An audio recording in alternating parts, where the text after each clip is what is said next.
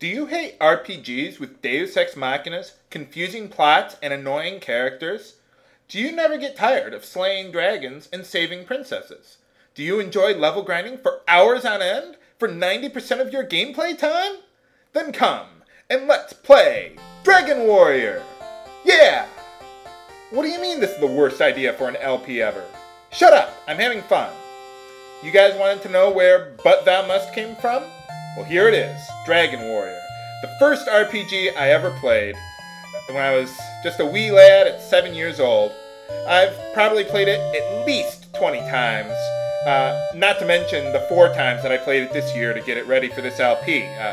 Yeah, I know, I'm insane. So let's begin a new quest to save the world, starting by entering our name. Now, one of the interesting things about Dragon Warrior is that your name determines your long-term stat growth in the game.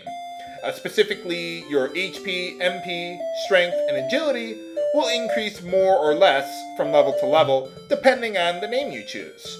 The way it works is your name will pick 2 of those stats for better long-term stat growth, and the other 2 will grow somewhat slower. Now, someone on GameFAQs created this calculator to help you determine what your long-term stat growth will be, and a whole bunch of other things too. Like, for example, let's say you got the name Loto here, you go down, look at the growth here, you'll have better long-term HP and MP growth. Really, it doesn't take into effect until you get into the later levels, but still, it's just something to keep in mind. Now, I didn't figure all this out on my own. I mean, a whole bunch of hackers on GameFAQs figured this out. I'm just listing the ones that I remember from our discussions months ago in the video description to credit them for their help, and links to websites like this one so you can do whatever you want. Me personally, I like focusing on long-term strength and agility, so let's choose a name that will allow me to do that. Lord Kefka! Yeah, so let's see, let's choose that name. Pick fast message speed. Look at him, he's even got the plume in his hat there, just like Kefka.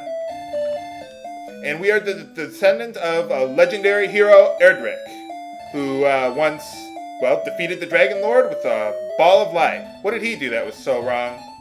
Oh, so the Dragonlord is back. He stole the orb of light, or ball of light, whatever, and we have to stop him to save the kingdom of Alefgard. Some of the storyline was in the instruction manual or on the box, so they don't explain all of it in the game here. But we can take what's in these treasure chests here. Alright! And we can talk to other soldiers in towns and everything to figure out where to go. So, apparently no one knows who we are, we have no equipment, but it's our job to save the world. Thanks a lot, man! So yeah, everything in this game is menu-based. You don't just, look at a treasure chest and open it. You have to actually select a menu command to do it. So, get 120 gold here.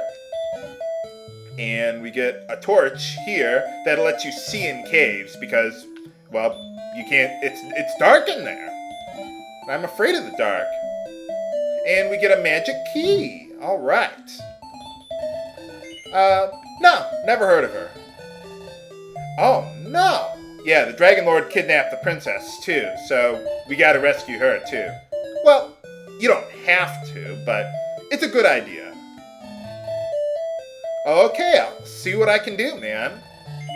Yeah, I heard about her. You just told... Oh, okay. Never mind, then. Hey, how's it going?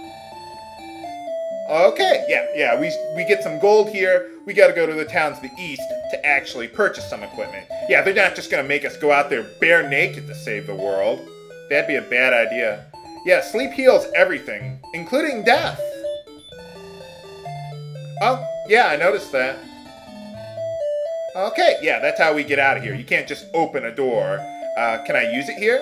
Oh, okay, you can use it like that, too. Or you could use the door command, and it'll open up the door, too.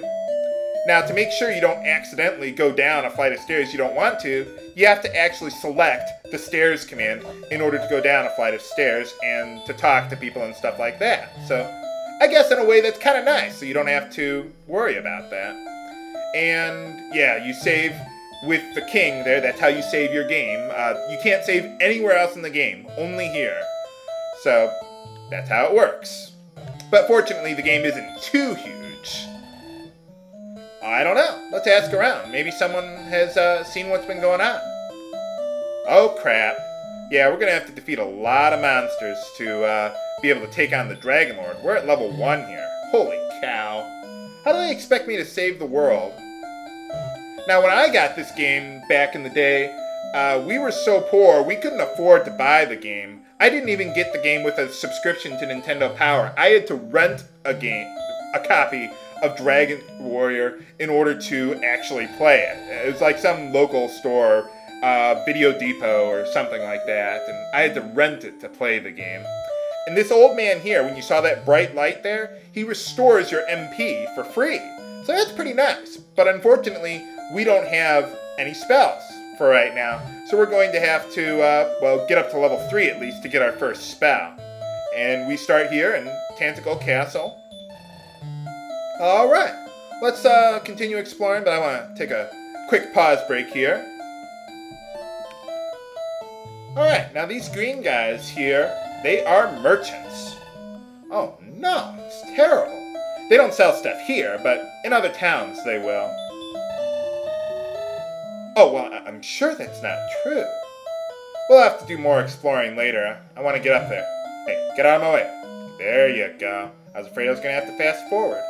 And we can't get in that room there because we don't have a magic key. If only there were a place where we could buy more magic keys. I heard that... Oh yeah, I know all about that. But I heard that there's like some treasure chest bug or something where chests in this game, most of them regenerate if you leave an area and then come back.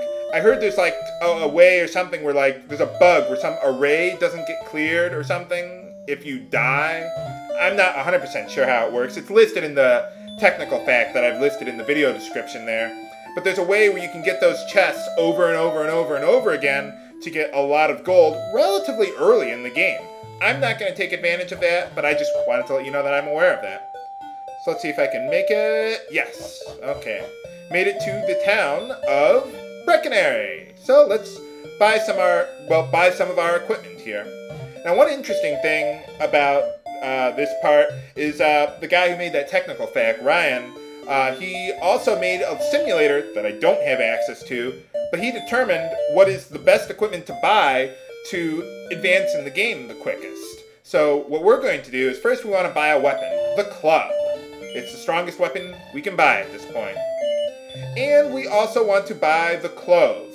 You could go outside, grind for a little gold, and buy the leather armor, but for the cost, the clothes are actually better, and I'm going to buy one other thing that we can't get here yet. The clothes, they don't increase your defense that much, only by 2, but it'll still be worth it. Nah, I don't want to buy anything else for right now. Let's see what else we can do around here. Nice old man here. Whoa! Okay, I'll watch out for those. Yeah, you gotta watch out for those black marshes outside, because you'll start taking damage, and that's no good. And there's a town of Garenham to the northwest. Okay, well, we'll check that out.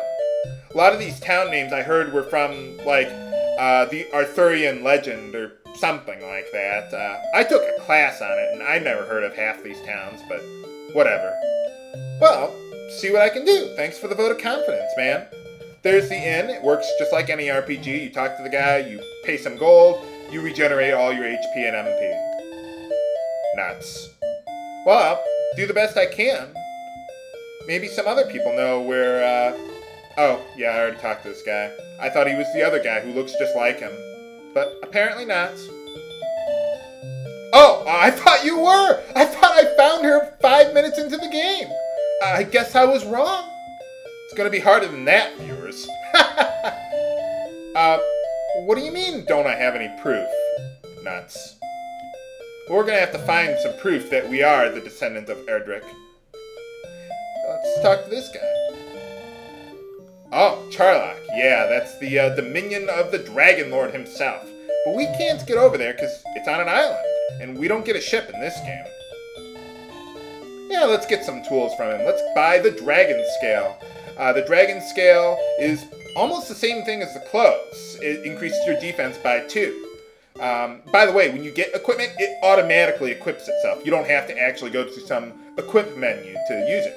Except for the Dragon Scale, because it's actually just an item. You use it, it equips it, and it raises your defense by 2 permanently. So actually what you could do, it's also a little bit of a bug, you could sell the dragon scale and you'd still be able to keep that equipment bonus. I'm not going to take advantage of that. Okay, well that's everything that I want to buy here, so next time we'll be going out to kill some monsters and do some massive level grinding! Yay! This is HC Bailey, signing off. Have a good day!